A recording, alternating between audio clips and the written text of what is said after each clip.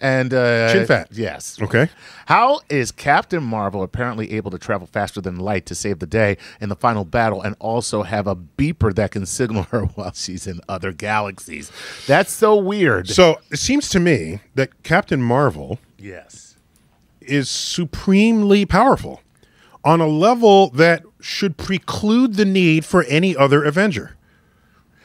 Well, yeah. Why do I need someone who shoots bows and arrows when I have Captain Marvel? Why do I need vibranium if I have Captain Marvel? Why do I need Iron Man who can fly with jets when she can move through the vacuum of space? Without a spacesuit. Without a spacesuit. Yeah. Why do I need a Hulk who smashes things when Why do I need any other Avenger other than Captain Marvel? Plus, she glows. Yes. What else do you need? You don't need anything. Now, here, I have issues. That's her personality, by the way. That glow. That glow, I'm just saying. That's a glow. That's a glow. That's her personality. Yes, that's... so, plus, if she has that much power, how is it that she couldn't move the glove from one side of the battlefield to the minivan? Now, that really pissed me off. She can carry spaceships across the galaxy to land softly. To land softly. Okay? Touch three-point touchdown. Soft landing. Soft landing. A spaceship 1,000 times bigger than she is. Right. She can't move a glove across a battlefield to a minivan. I gotta say that was really that's one of those movie mechanisms where you're like, come on, man. I know, right? This is the most creative you could be at how to that's like her running away from it and then tripping on a rock or something. Yeah, I mean it would have been far more cool if Thanos summoned 1,000 of those little minions to hit her all at once. Or something like that. Something commensurate with her power. With her power. Yes. Right. Right. Not I tripped. That's what they're that's basically I tripped. The glove. I'm like, what? What the hell just happened? I could fly through space. Right. And I Yeah. So all right. Yeah. So now if you want her to move through space, you can imagine that she quantum teleports. Right. Okay? I don't know if you knew this, but I'll explain this. Do you want the full explanation? I want this. You want the full explanation? Why not? Okay. So, if you put water in a glass, it can't get out because the glass has walls. Right. Okay. So the walls are boundaries between the location of the water and the table. Right.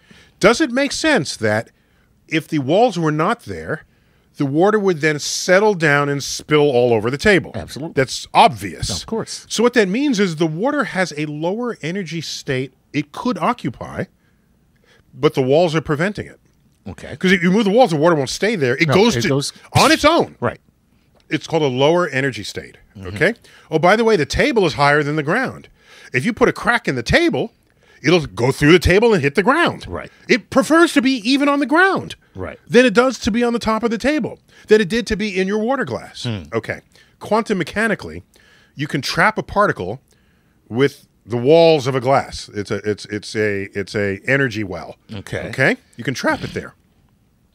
Well, sorry. Let's look at just the water or a marble stuck in a little in a skateboard park. And the marble can roll up and down. Back okay? and forth. Back and forth. There it is. Right. It's not leaving. Okay? If you want it to leave, push it with fast enough energy so it goes over the top and then it goes down to the ground level. Right. But you have to give it energy to get over that barrier. Right. To then escape. And now it escapes. Okay, watch. It turns out, because particles can also be waves, the particle that's trapped in the well is also a wave that exists not only everywhere in the well, parts of that wave exist outside the well. So the particle has a chance, a small chance of existing outside of the well, a very high chance of existing in the well. So most of the times you look at the particle is inside the well. Every now and then, it escapes. It's outside. Correct. Right. To watch it escapes instantly. It breaks through the barrier, and no matter the width of that barrier, it goes from one side of the barrier to the other in 0 time. Right.